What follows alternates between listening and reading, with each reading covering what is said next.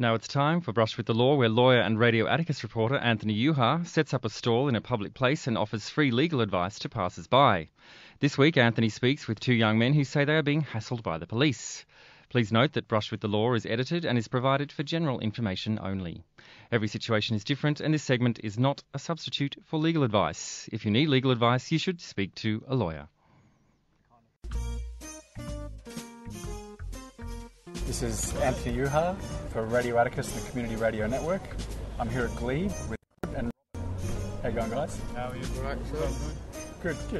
What do you got for us? So what do you got, Robert? And I'm just real sick of the coppers and that. They just think they run everywhere, and sick of getting pulled over and that, harassed. What? So what? When you're driving around and stuff? Nah, or what? just walking on the footpath. And just talking amongst ourselves and that, and then they just pull us over, say that we've done this and that, and then it's either a move along or got to go back to the station with them. Really? Yeah. Where? Always getting move along. So what are they stopping you for? What are they saying? Know. They're just following me. They're going, stop, are you doing stuff around here? They're going, well, where's all the bags or something? Where's all the snatches? I go, I don't know what you're talking about. Yeah, where's all the handbags and all that? They think that we're doing all handbag snatches and that. So are they saying that you look like someone they're looking for, or this sort of thing? They're saying where are the handbags? They're not saying are you doing it or have you seen anything like it. They're saying where are the handbags? Do you think they're just playing with you? Do you? Yeah, they're playing with us. Having fun? They're playing a little game with us. We've seen them. Yeah, well, look, I've heard of this sort of thing, but I haven't experienced it myself, and it's a difficult thing. I mean, obviously, the cops have got to have a reason to... Yeah, I know. I tell them, we know why you're pulling us to over. shake you down. But don't pull us over, because they know us out there, especially know us. Now, in terms of your rights, I mean, you've got rights, but they're not necessarily worth asserting in this scenario, because you're just going to make more trouble for yourself. Yeah, like I've spoken to a solicitor before about move-alongs, and then he goes, the best thing you can do is just move along, because they can give you it for anything. Well, pretty much this is right. I mean, you're in a bit of a nowhere zone, because...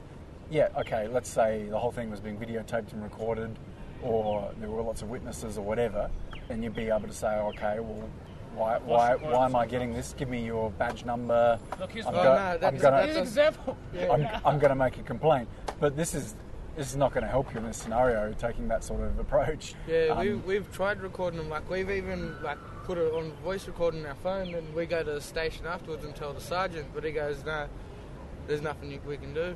So did when you went to the station to make complaints, did they tell you anything about the processes for making formal complaints about police? No, they just said, tell us what's going on, write it down in the book and we'll follow it up, and we'll give you a ring in a couple of days, but... Yeah, sure. No ring, nothing. Look, I'd have to look up the exact details, but there is a police complaints tribunal. There is a process, yeah. They didn't tell us that. So I'll look it up. The evidence issue is always going to be difficult. It's going to be your word against theirs sort of thing. So you make your complaint, you go through the process. I just want to make a complaint, so this complaint's been through. Yeah, well, it's a fair thing to want to make the complaint stand up. But you'll need evidence. I mean, frankly, you'll need badge numbers. I know their names. That's what I'm saying now. You know the names. Yeah, I know their names. Well, you'll need all that stuff, and you're going to need dates, times, and all this, and preferably witnesses. I mean, really, it's practical stuff. Like, stay away from. Try to avoid them. Try to stay away from the area. Stay away from those particular cops, and cross the road and keep away. They're baiting you. They want this reaction. And then when you react, you're the vulnerable ones. We just suck them into their own game. What's that? Like, we've learned a way to suck them into their own game. Like, but don't play the game. Do you know what I mean? It doesn't take much for these cops to...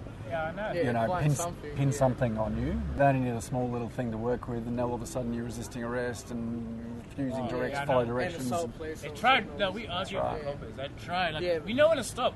We know when we were going too far. I understand, but you guys have got to find some new sport. You know what I mean? Like because the cops have power. They have power. And they can screw up your life. We're taking the bait. We're not. You're interesting. You're interesting to them because you're. You're responding. Whenever you pull me up, I'm going to give you grief. Look, well, I mean, there's the traditional bully idea that you push the bully back, but with the cops, you don't have that option. You just got to avoid the bully totally. You got to stay right away. I mean, and it's not. it's not a legal solution really, because the legal solution is you should be no. The legal solution is these guys, they're breaking the law, they should be done for it. All that sort of stuff. But often the law turns on very practical things, what you can prove on evidence, what you can prove, what you can't. In this scenario, it's very hard to get proper evidence, and so then it becomes the practical solution of, well, if you can't get the evidence, so nothing, stay away. Can't really change it. Yeah, you've got to create distance. And look, this is the kind of thing that it's in isolation is a little bit silly, but these cops asking you, but it's the kind of thing that can snowball into ruining your life. You get a criminal record, you go to jail, you do time, and then it's hard to get a job, it's hard to, all that sort of stuff. So, move to Melbourne or something. Move to Melbourne. I mean, I'm sort of half serious, create some distance between you and these guys and try to start fresh. And it will be, obviously, just they'll nibble away at you and get charge, and you're going to... They'll make something stick and you get a record. And so look, let me look it up. I'll give you the police complaints. I think it's called police complaints. Police complaints process, whatever. There's a thing. What will come of it? I don't know. It's not necessarily going to solve the problem. I think the best solution is get out of Dodge, stay away from these guys. Alrighty, fellas. Well, thanks for talking there. Thanks for that. That was Anthony Jucha with the latest Brush with the Law, which of course you can listen to on the Radio Atticus website, radioatticus.com. And there is a process for making complaints about police in every state and territory, and you can also find that information on the Radio Atticus website. You're listening to Radio Atticus on the National Community Radio Network.